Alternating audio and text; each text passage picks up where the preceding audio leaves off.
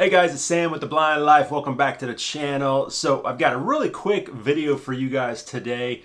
Over the years, I've had a lot of people ask me how well Microsoft's Windows Magnifier works with a dual monitor setup. Well, I currently, for a short time anyways, have a dual monitor setup going on. So I thought I would show you guys. All right, so I'm gonna do my best to record both of these screens so you guys can see what's happening. Keep in mind that I'm really far away from them, so I can't see them really well. I may need to lean in and my big head might block your view for a few seconds.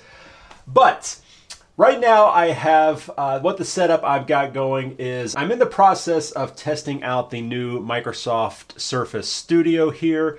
This is a touch screen. You can see me move this guy around. But I also have my normal 1080p Samsung 32-inch monitor. The aspect ratio is different on this Surface Studio computer. I think it's a 4:3 aspect ratio, while the Samsung is a 16:9.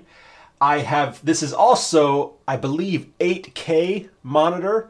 Samsung is only 1080p, so I have lowered the resolution on this Surface monitor to match that of the Samsung monitor. That's why it has these black bars at the top and the bottom. So just to explain that, we're going to talk a little bit about resolution here in a minute and why that's important. But as far as the dual monitor setup, it works just like a regular dual monitor where I can move this window wherever I want to. It's just like having a large monitor. I can also have two windows, put them on the same side or have them on each side. It's just a regular dual monitor setup. Everybody should be familiar with that. But how does it work with magnification? So when I zoom in on this, you see that it zooms in just like normal. I can zoom in, but you see what's happening over here. Because a dual monitor setup just acts like one large monitor, when I zoom in here on monitor number 1, we get some overlapping onto screen number 2. And as I look around here on monitor number 1 with my mouse, you see that it overlaps on monitor number 2 because, as I said, it's just acting as one large monitor. So if I put my mouse over here onto monitor number 2 and I zoom in on monitor number 2, it overlaps onto monitor number 1 as I pan around monitor number 2, depending on how far in I'm zoomed. So that is how the basic magnifier, Windows Magnifier on a dual monitor setup works. And it works fine. I mean, as long as you take into account this overlapping here, I can zoom in on this side on monitor number 2 and do whatever I need to, zoom in, interact with it. If I want to interact with the window that's currently sitting on monitor number 1 and I'm zoomed in, I just slide all the way over, and now I'm over on monitor number 1 and interacting with this window that I have open. So it all works really perfectly fine, perfectly well. You just have to kind of keep that in your mind that you're not actually using two monitors, you're using one large monitor. And so when you zoom in, you're gonna get some overlapping on the other monitor. Now, one thing I did want to point out here, and I'm going to zoom in on monitor number 1.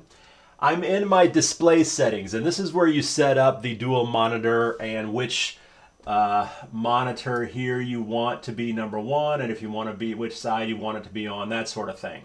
If you want a perfectly smooth dual monitor setup that functions properly and it's a true extended large monitor, then you want to match the resolutions.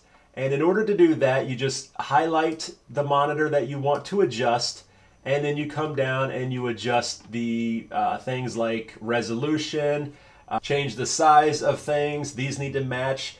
So for example, if I put this to 200 as it's recommended, even though both monitors have the same resolution set, so it looks like everything should work fine, the zoom or the item size, or the size of the elements on monitor 1 is larger than the size of the elements on monitor 2. So you see, if I have this window over here that's nice and small and fits nicely on the screen, but I drag it over here, bam, it instantly increased in size and it fills up this whole space. So it's something to keep note of.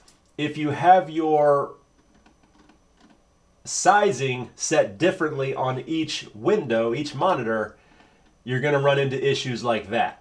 Okay, I set it back to normal, so now it flows nicely between the two windows, the two monitors. So now when it comes to resolution, I've set this first monitor 1 to its native resolution, which is 4500 by 3000, while monitor 2 is still set to 1080p, which is its native resolution. So when I look at my little display here, a little visual indicator of the two monitors, monitor 1 is huge compared to monitor 2. And so where that's going to cause us some issues is when dragging, oops, didn't get it. And when I do drag it over, you see that it changes sizes dramatically. So you can totally do this. I mean, it works, but it's going to cause some issues. It would be very difficult, in my opinion, to work like this. Mainly because when I zoom in here, I mean, look at the difference. The two windows are just behaving separately. It's no longer like one giant monitor. It's clearly two monitors that trying to work together, but you're having all kinds of issues. So very simple.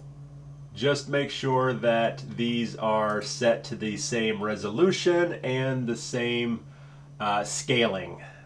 That's what I was trying to come up with earlier. Oh.